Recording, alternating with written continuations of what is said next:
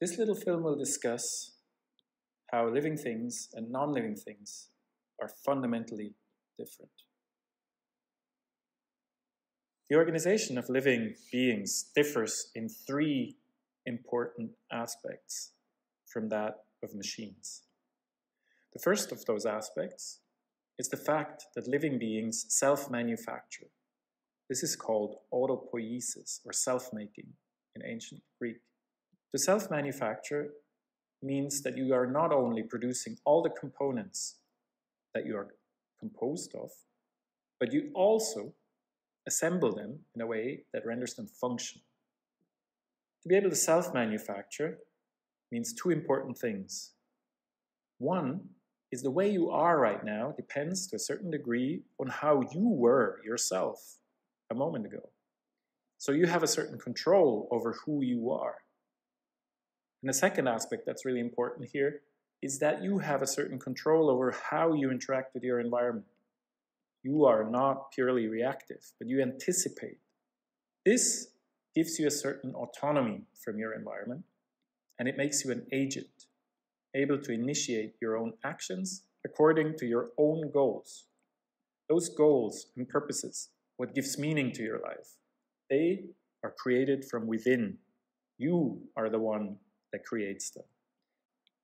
Machines also have functions and purposes, but these are always given from the outside by an agent, the constructor, the designer, the craftsman, the programmer in the case of a computer. A machine cannot generate its own purpose. A machine cannot produce the components it is made of and assemble them.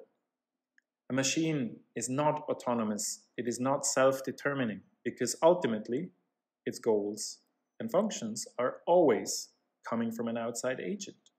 So this is the first difference, fundamental difference, between living things from bacteria, plants, animals to humans in comparison to machines. The second way in which organisms differ from non-living things is the way they are embodied in their environment. Computers are designed to maximally separate their hardware and their software. This is because you want to run as many different programs as possible on a computer. For that, you need the hardware and the software to be independent of each other. Organisms are not like that. Their hardware is their software, if you can make this distinction at all. And the way we experience our environment, for this reason, is much more direct. Software, even if placed in a robot, needs to interact with its physical environment through hardware that is made outside the software itself. In contrast, if you think of genes in an organism as the software of the organism, they produce the proteins that make the cell, that produces the DNA on which the genes are encoded. Everything is based on everything else. There is no distinction between hardware and software, if these terms make any sense at all. You, as a living being, are much more immediately in the world than a machine. You experience it much more directly.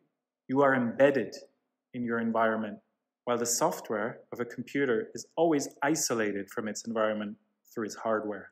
Because of all this, there is another really important difference between living things and non-living things. Living organisms live in a large world.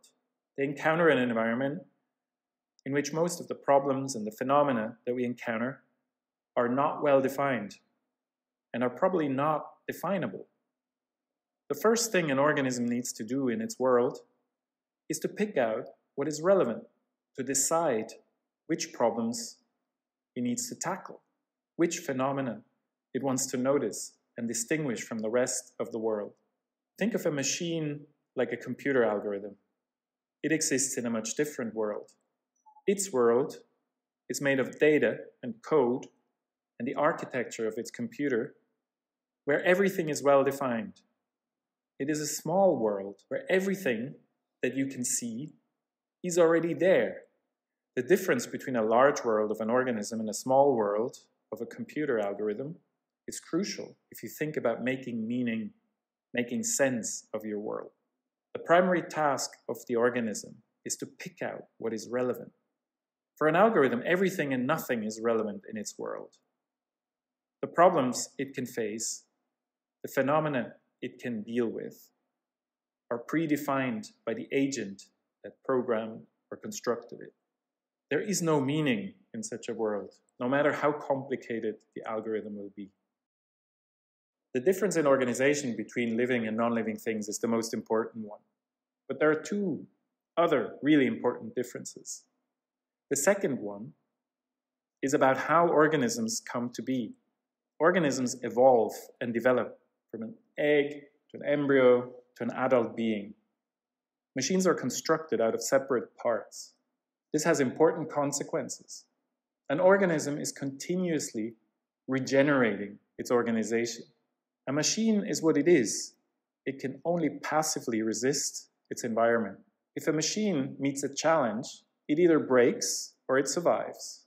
If an organism meets a challenge, it grows from that challenge. It learns from that challenge. It improves through the challenge.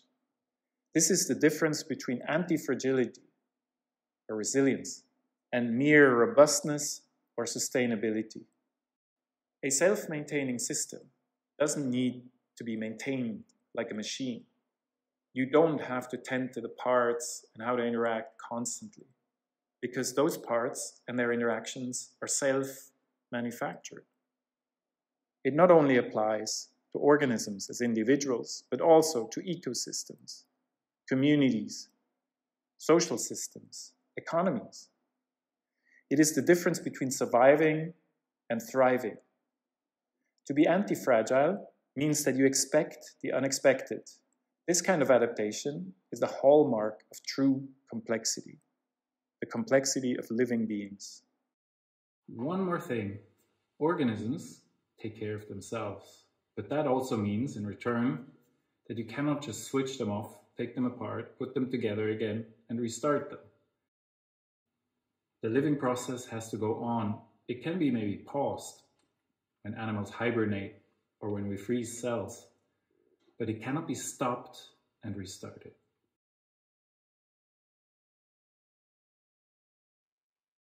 Finally, all of this has important consequences for how we interact with living systems or with those systems that contain living systems.